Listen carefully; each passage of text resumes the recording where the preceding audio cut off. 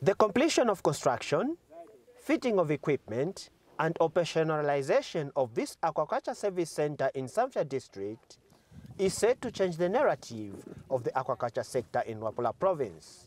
Government, through the Zambia Aquaculture Enterprise Development Project, under the Ministry of Fisheries and Livestock, is constructing a hatchery, feed mill plant, cage metal fabrication, and cold chain facilities at Samfya Aquaculture Center worth over $1.5 million United States dollars.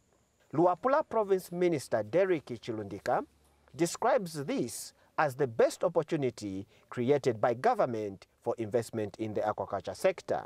I would want to appeal to potential investors in that area, both local and foreign, that Luapula has an environment that is supportive to aquaculture business by virtue of its geographic location, the water bodies that we have.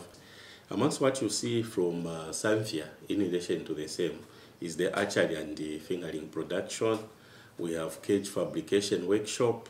There's also mean fish feed plant, which is obtaining, and also cold chain freezing facility.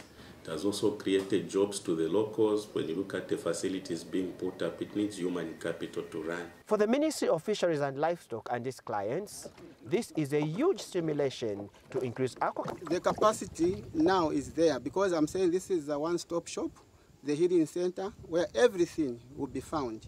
So as government, through Department of Fisheries, we are saying we will be producing 100 million fingerlings per year so that our farmers don't give excuse to say there is no fingerlings. So meaning in a month, as a department, we will make sure that we are producing more than 1 million fingerlings to supply to the entire province and even outside the province. What we are producing here, we'll be assured that it won't go to waste. And even in stocking the way we are struggling now, I think it won't be a problem now. It will be a story of the past. The establishment of aquaculture parks is a game changer in the aquaculture sector, as they will not only stimulate increase in fish production, but also create economic and employment opportunities. Reporting, I'm Machana Kasambala in Samfya, Luapula Province.